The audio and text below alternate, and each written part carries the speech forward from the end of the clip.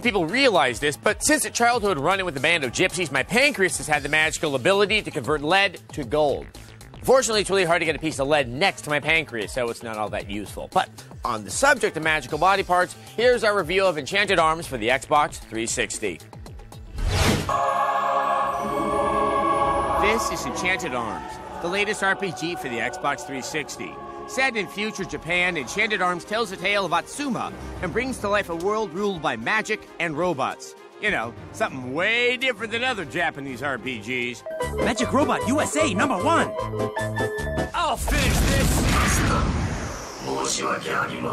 Still, I can't for the life of me figure out what the title is supposed to mean. This right arm is a real pain. Your arm! What's wrong?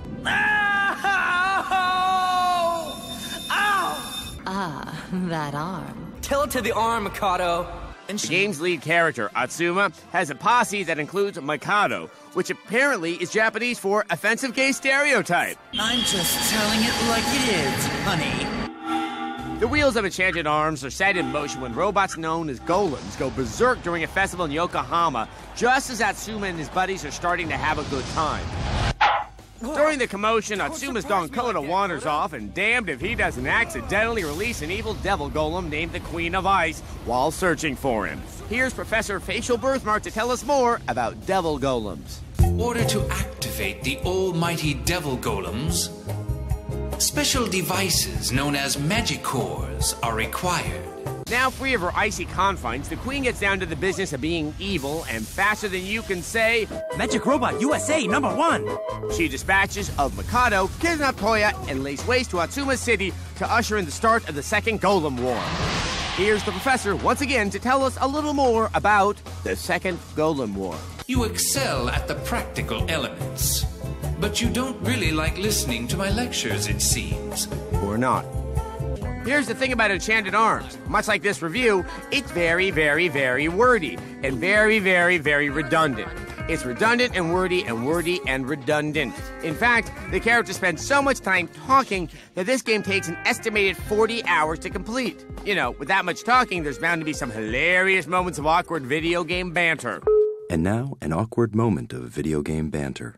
What are you, his legal guardian or something? Legal guardian? Of course not. I'm his disciple of love. Even with a magical arm, there is no way Atsuma can bring down the Queen alone. Thankfully, you'll be joined by various allies all along your journey.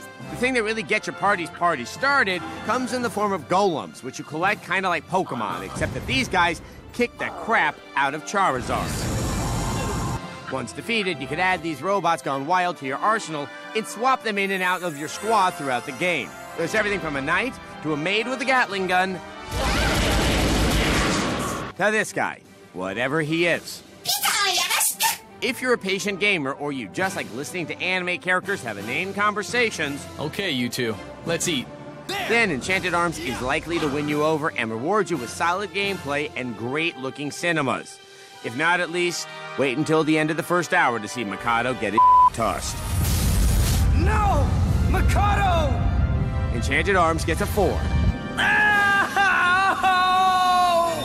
This! Out of 5.